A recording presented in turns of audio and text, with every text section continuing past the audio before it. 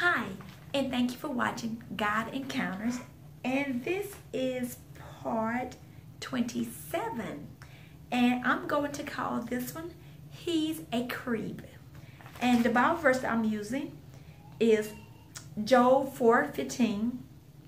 A spirit glided past my face, and the hair on my body stood on end. Job 4:15. A spirit glided past my face, and the hair on my body stood on end. And I'm using this Bible verse here, this Bible scripture here, because a lot of times you find people that either they believe in God and they really don't believe in the devil. They say they believe in the devil and they believe in spirits and stuff, but then when you deal with them, you really see that they really don't. Their actions say different. How they live their lifestyle says different. So you have God, and you say God is real, and you say the devil is real, but then you just have to deal with people, and then you see they really don't believe the devil is real. They think he's some type of little cute little red animal monster with little pointy ears and a little tail. So with that, you get a chance to learn and see different. The more you get to know God, you get a chance to see that spiritual stuff are real. And with this, one day we had this young man to appear at our church, and when he appeared at our church, this is the first time this ever happened. The only time this has ever happened. And I know when you come to church, the sick is supposed to come to the church. But everybody they come, some people are sick and they're not trying to get better. They're coming to do more mess, more damage. And so when the guy got there at our church, the first thing I was like, okay, he has a bad spirit. He got a creepy spirit. And so I was talking to this other young lady, and she was like, "Yeah," she said he's a creep. She said he's creepy. And so it was interesting that we both felt the same thing. So with that, we basically told my husband, who's the pastor, and we said, "No," I was like, "I don't know. This is what I feel. This is what I feel." And she's feeling the same thing. And I was like, and she doesn't know the guy, but the guy's kind of involved with someone in her family, and so that's why he even came to our church. And so I'm involved with someone in her family. She's concerned because she's getting the same feeling. Long story short, come to find out that the guy he even got up one day when they wanted to get prayed over and said he wanted to change his life and all this good stuff. And I'm looking like, this just don't feel right in my spirit. I can't explain it, that when something in my spirit just feel like you just have to experience it. And I'm like, this doesn't feel good. And I said, I'm concerned because her family member got children and everything, and you don't know. You don't have a concrete evidence. You don't know. All you know we have is a feeling. So we got the children stuff prayed over and all that good stuff, and it wasn't even planned. It just kind of happened that day. And like I said, long story short, come to find out the guy name was not even his real name, and he was very kind of weird, queer acting and everything. But come to find out later, long story short, it all appeared. It manifested. God led us to see that what we felt was not wrong. It was not far-fetched. The guy ended up getting arrested because he was doing some creepy stuff, and he just kept doing it until he got caught. And he wasn't from the area, and so no one really knew him, but he was just doing some creepy stuff that I can't even say on my show that he got caught doing, that would just say that he's he's a creep, and he came to do creepy stuff because he got caught doing creepy stuff in the broad daylight.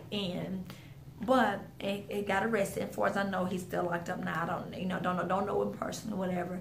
But when people are that, you want to help them and you're wishing you can help them. But like I said, everybody doesn't come to church or even come to you because they want help. It could be a spirit leading them to come do more damage, to hurt more people, to hurt more souls. So if you have somebody that maybe in your family and you just have this strong feeling, just pray about it, and God will lead you, and have God say, God, let that spirit manifest itself so this person can be used to do damage in my family or do damage at my church or however. So with that, we did a lot of praying, and I'm telling you, the story can be longer and more entertaining than this, but I'm trying to keep it short because other stuff came up. But it was true. The guy ended up getting arrested for doing some creepy stuff. He was a creep indeed. That has never happened. This time it was, I guess it felt even better because I had somebody else that felt the same thing, and we didn't, like, it just happened. I mean, the day they showed up, we all felt this same feeling. So, and some people are like, well, don't judge them too fast, da, da, da, da, you know, and we weren't trying to judge them. I'm just telling you, the Holy Spirit tell you something, and you know that you're praying and fasting and seeking, and you telling God, and you asking God every day, all day, you know, God, to kill your flesh. I surrender 100%. I'm always saying Galatians 2:20, know that I've been crucified with Christ and I no longer live. You know, I want to be of help, of use to you, Lord. And so I feel like because we intervene with prayer, and I mean, we did so much stuff, you know, I mean, like I said, fasting and praying over the kids, and just being aware that the devil used people, and he used people to come and tear up your household. I mean, it may not be towards children, maybe towards a husband or a wife, or towards your church, or I mean, towards your job, or whatever, your ministry, your dream, whatever you're trying to do. The devil will send somebody in to tear it up. You mean tear it up. And they come in all shape, forms, fashion, and not all of them look ugly, or not all of them look crazy. Some of them are beautiful, nice looking men or women that will come in and turn your life upside down. So ask God for discerning of spirits, and when he show you something, just be aware, take heed, and make sure it's God show you, the Holy Spirit show, and not your flesh. So with that, thank you for watching, and I just love the way God has been manifesting himself in my life, and I would love for him to do the same in yours, and he will, because I'm no more special than you are, because he made you just like he made me, and I'm imperfect just like you are. So I'm Dr. Lee, and thank you for watching. And as always, if you don't know Christ, get to know him. If your salvation has not been sealed, just all you have to do is just, like right now, all you have to do is say, Lord, I have fallen, I fell short, I'm a sinful creature, and I repent.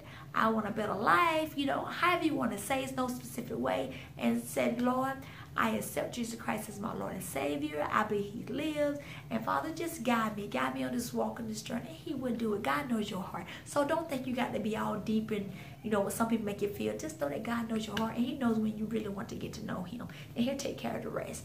And just ask him to lead you and guide you. And if you know God, you know, Lord, tell God to start manifesting. Ask the God, I want you to manifest yourself in my life every day. How do I get to that point? How do I get to that point? And believe me, God will show you. He will tell you some stuff to cut out and do, and he will just keep you growing and just keep having stuff just to manifest, you know, to change this, do that, do this and that. And you will just be amazed. But God hears our prayers. But we just have to do our part, and that's to seek him and seek his face. I'm Dr. Lee, and as always, let go, let God, and keep it moving. Thank you for watching.